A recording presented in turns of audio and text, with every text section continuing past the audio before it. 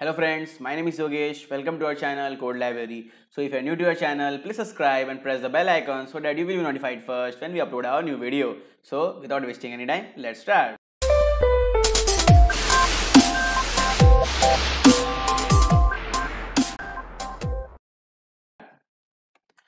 So today we are going to solve another question of DSA sheet of topic arrays that the maximum profit by buying and selling share at most twice. So the question is very simple. We have to do at most 2 transactions and we have to calculate the maximum profit. Means we are going to buy and sell the share, and again we can do the same thing. It means that we can buy the share and then sell the share, and this kind of thing we are going to do at most 2 times. Means we can do the transaction at most 2 times. एक बार भी कर सकते हैं और 2 बार भी कर सकते हैं. जैसे जैसे अगर प्रॉफिट ज़्यादा हो रहा है 2 बार में तो 2 बार करेंगे, एक बार में ही प्रॉफिट ज़्यादा हो तो एक बार में ही करेंगे. एक बार कहाँ होगा, जैसे एग्जांपल अगर हम लोग का 1 2 3 4 ऐसे ही सिंपल है, तो हम लोग we are going to purchase it at ₹1 and we are going to cell it at ₹4. So we can see that here we are going to do only one transaction.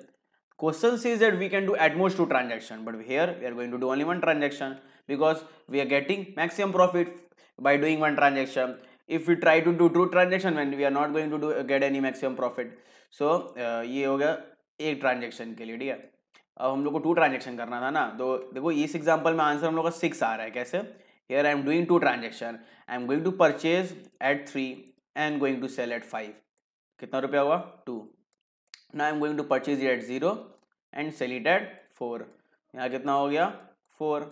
Price कितना हो रहा है? 6 हो रहा है. ठीक है. So here I am going to here there are 2 approaches of solving this question. First is dynamic programming approach, उस time complexity order of n, space complexity order of n. और एक दूसरा approach है here time complexity order of n and space complexity is order of 1. But देखते कितना बड़ा video बनता है. First I will be explaining dynamic programming approach because थोड़ा समझने में दिक्कत होगा इसमें. ये वाला अप्रोच तो सिंपल है, आप अगर गीक फॉर गीक्स का अगर आप वहाँ पर जो डॉक्यूमेंटेशन है वहाँ से पढ़ के समझ जाएंगे.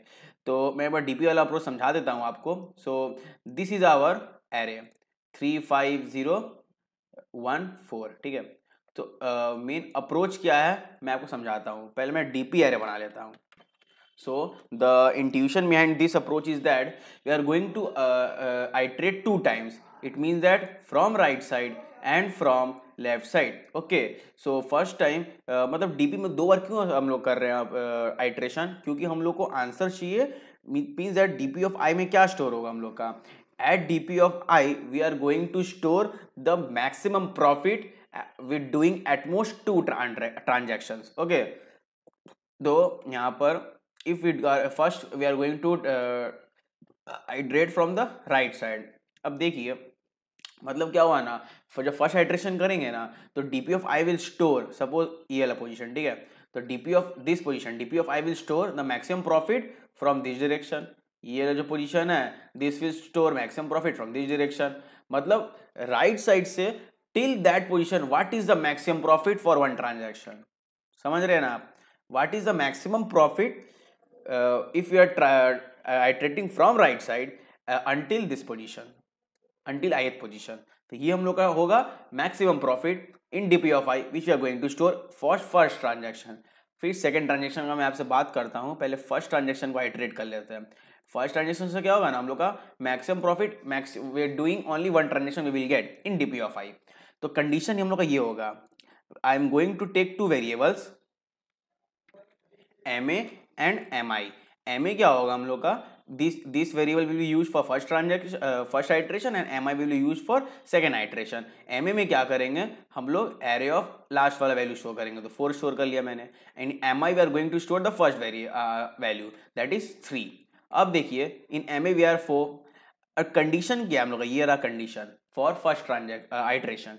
So we can see that dp of I will store maximum of dp of I plus 1 comma ma minus array of I. अब मैं आपको समझाता हूँ क्या हो रहा है यहाँ पर. Firstly I am storing all the values of dp with 0. तो मान लीजिए सब 0 है. ठीक है, तो सारा 0 है. ठीक है, पहले भर दिए हम लोग. ma क्या होगा, this is going to be the selling price. Means the जितना हम लोग को बेचना है. ठीक है, और array of I will be our cost price. हमेशा क्या होता है, सेलिंग प्राइस बड़ा होता है ना, तो selling price minus cost price, इसलिए M A minus area of आई कर रहे हैं, ठीक है। तो हम लोग का पॉसिबल क्या हो सकता है, दो पॉसिबिलिटी है। एक हम लोग का चाहे तो पहले ही हम लोग का आंसर आ चुका है, वो मैक्सिमम प्रॉफिट दे रहा है, means DP of, if you are going to calculate DP of I and it is possible that in dp of I plus 1 it is possible that maximum profit is already stored. So why we are going to store the lesser profit than that, we will be storing that only, that's why we are continue storing dp of I equals to maximum dp of I plus 1 comma, and the area of I will be our cost price and ma will store our selling price, so difference will be our profit. So that can be a profit, or dp of I plus 1 is also going to store a profit, and the maximum of both will be stored in the dp of I. तो मैं इसे iterate करके आपको दिखा देता हूँ। First तो मैंने बोला था कि यहाँ सबको जीरो स्टोर कर रहा हूँ, और मैं यहाँ से आइट्रेट करना स्टार्ट करूँगा, मतलब एक पहले से, ठीक है। तो यहाँ पर क्या वैल्यू है हम लोग का 1, सो नाउ 1 पहले चेक करेंगे हम लोग, एमए में क्या बोला था मैंने कि सबसे मैक्सिमम स्टोर करेंगे, because that is going up to our selling price. तो is 1 is greater than 4, false, 1 is not greater than 4, so our selling price will be 4 and cost price will be 1। तो 4 minus 1 क्या होगा, our profit, तो 3 हो गया। तो previous profit क्या था, डीपी ऑफ आई प्लस 1 कौन है, ये है।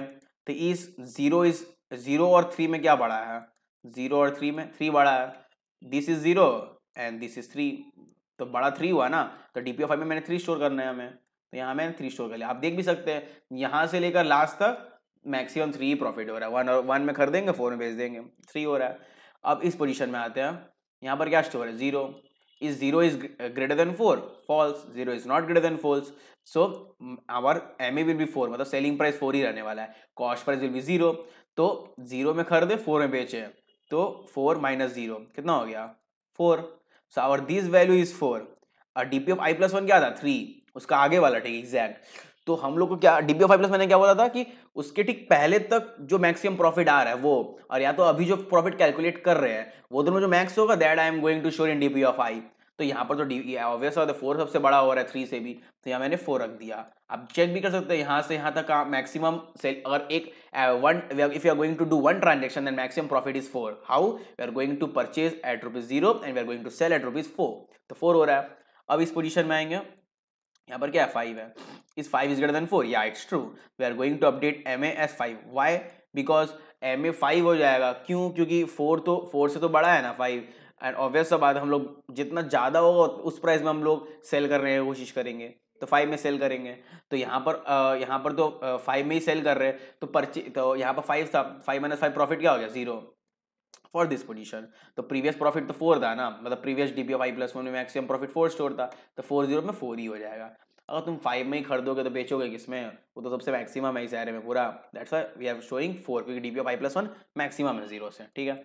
अब इस पोजीशन में आए, तब यहाँ पर देख रहे 3 है, इस 3 इज ग्रेटर देन 5, फॉल्स, तो प्रॉफिट क्या होने वाला है हमें, 5 माइनस 3, ठीक है, क्योंकि हम लोग का selling price is 5 and cost price is 3, तो 5 माइनस 3 इज 2, तो यहाँ पर 2 आ रहा है, और डीपी ऑफ आई प्लस 1 क्या था, 4, तो मैक्सिमम क्या 4।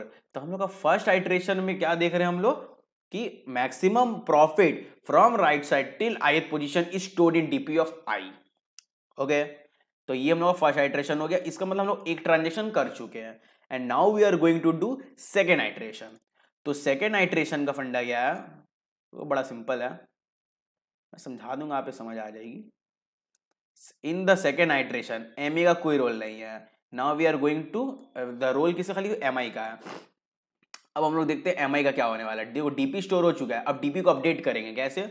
अब एम आई हम लोग का क्या है ना, सबसे मिनिमम स्टोर करेगा, that is the cost price, and array of I will become the selling price. ये वाला मैं लाइन समझाता हूँ क्या कंडीशन हो रहा है।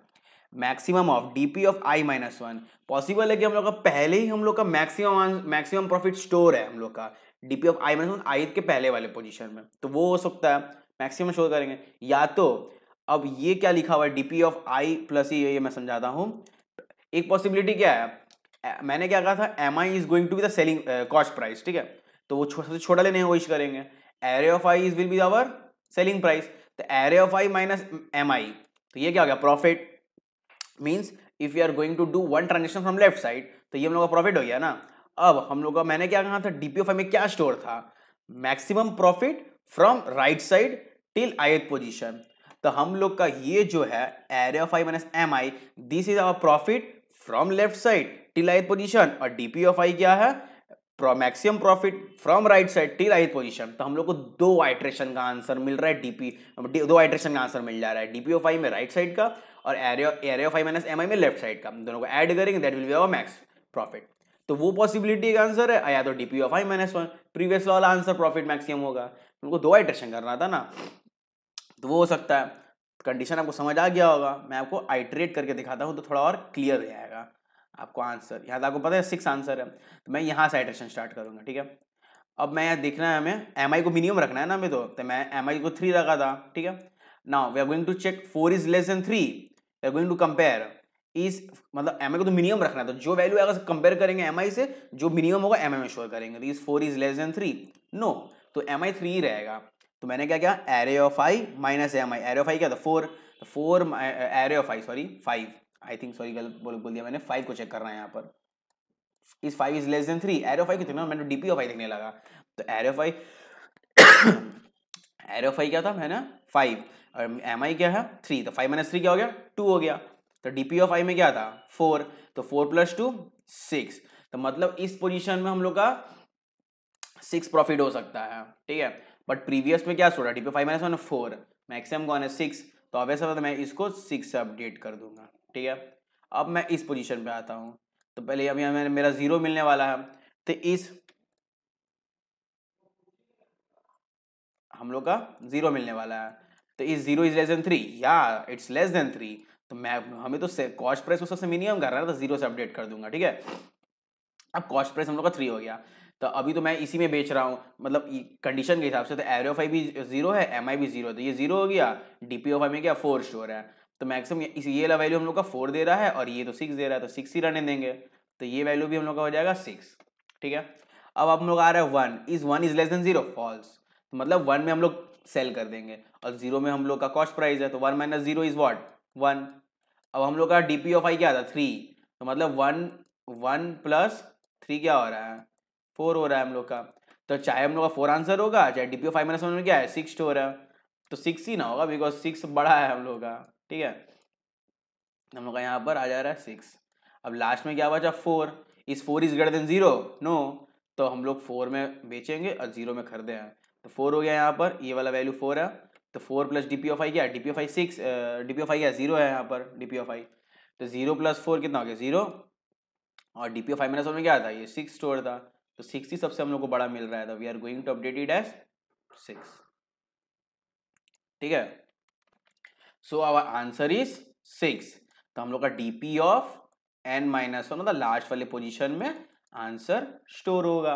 So we have got our solution, मतलब डीपी ऑफ n माइनस 1 का आंसर स्टोर होने वाला है। मैं आपको कोड एक बार दिखाता हूँ, आपको क्लियर हो जाएगा। मैं यहाँ पर सबमिट किया था, सही हुआ है। n मैंने ले लिया size, I have created DP of size n, I have filled all the element with 0. What I told, I am going to take two parameters, MA, which is will be the large value of deep array, and MI, the first value of array. Now I am going to do two iteration in the DP. First is from right side and second is from left side. So first I am doing from right side, from n minus 2 to 0 I am iterating, and what I told that MA will be our max value because this is our selling price. So for second iteration transaction, if array of I is greater than MA, we are updating MA with array of I, ठीक है। ये मैंने condition आपको दिखाया था। DP of आई में क्या हो जाएगा, maximum of DP of I plus 1, या तो MA minus array of I. MA was our selling price, array of I was cost price. अब मैं सेकंड आइट्रेशन में आऊंगा, डायरेक्टली 1 से n चलाया मैंने लूप, ठीक है। If array of I is less than MI, MI will be array of आई।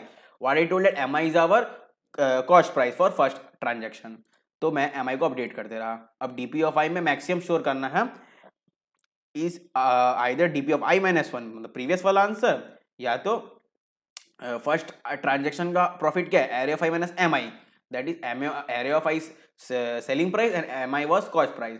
और डीपी ऑफ आई में क्या स्टोर था, profit from right side till ith position, तो इसको ऐड करेंगे तो maximum profit with at most 2 transaction आ जाएगा। तो चाहे ये आंसर हो सकता है, चाहे डीपी ऑफ आई माइनस 1 में मैक्सिमम स्टोर होगा, दोनों में जो मैक्सिमम होगा डीपी ऑफ आई में स्टोर कर देंगे। Finally DP of I minus 1 में हम लोग का आंसर आ जा रहा है, ठीक है। तो ये हम लोग का हो रहा है फर्स्ट अप्रोच। ये बहुत अच्छा अप्रोच था, जल्दी सबको समझ नहीं आता है, आई थिंक आपको समझ आ गया होगा। Second approach is order of n time complexity and space complexity order of 1। ये बहुत सिंपल अप्रोच है। मैं आपको एक कोड का लिंक दे दूंगा, वहाँ पर इंट्यूशन भी दिया होगा, गीक फॉर गीक्स का मैं एक लिंक दे दूंगा। बहुत सिंपल है, आपको समझ आ जाएगा। और मेन ये डीपी वाली अप्रोच है जो बहुत लोगों को समझ नहीं आता है, ये मैंने आपको समझा दिया है। So this was everything guys, and if you're new to our channel, please subscribe and press the bell icon so that you will be notified first when we upload our new video. So until then, bye bye.